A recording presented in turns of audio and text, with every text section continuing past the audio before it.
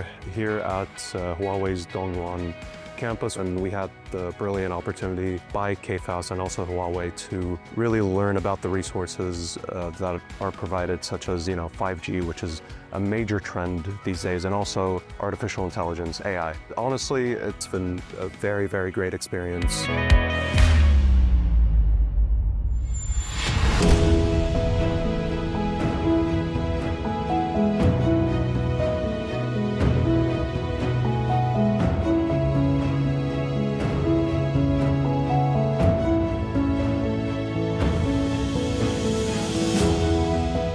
It was a very successful and knowledgeable course.